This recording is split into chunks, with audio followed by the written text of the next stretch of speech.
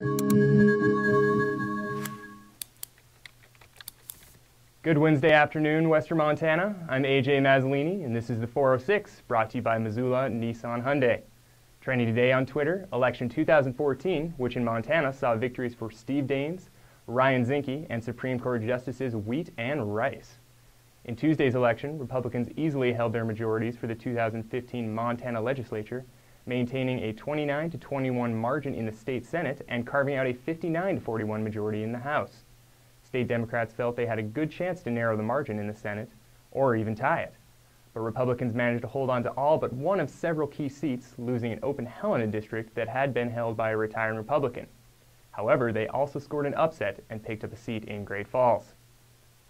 The woman who claimed she was gang raped by 4 University of Montana football players in 2010 criticized the Missoula Police Department and the Missoula County Attorney's Office for their handling of the case on a 60-minute sports interview that aired last night. Broadcast to a national audience on Showtime, the report also contended that former head football coach Robin Pflugrad knew about the alleged gang rape, but failed to inform school officials. Those officials wouldn't learn of the alleged rape for a year. Yellowstone National Park is seeking public input on a proposal to increase the park's entrance fees for the first time since 2006.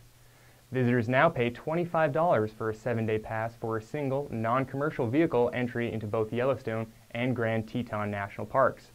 The park is proposing to offer a 3-day Yellowstone-only pass for $30. A 7-day pass good for both Yellowstone and Grand Teton National Parks would also be available for $50. A 26-year-old St. Ignatius man today denied charges filed in the shooting death of a 3-year-old boy at a residence near Nine Pipes. Galen Hawk pleaded not guilty to negligent homicide for the October 22nd death of Lenato Moran Allen.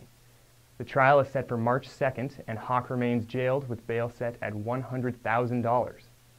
Northwestern Corp announced today that it has set a $51.50 per share price for nearly 6.77 million shares of stock being sold to help finance the purchase of 11 hydroelectric dams in Montana.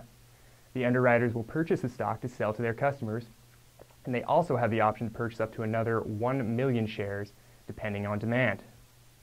Thanks for checking out the 406 with us today. Subscribe to our YouTube channel and let us know what you think about our new broadcast in the comments section below. Have a great evening.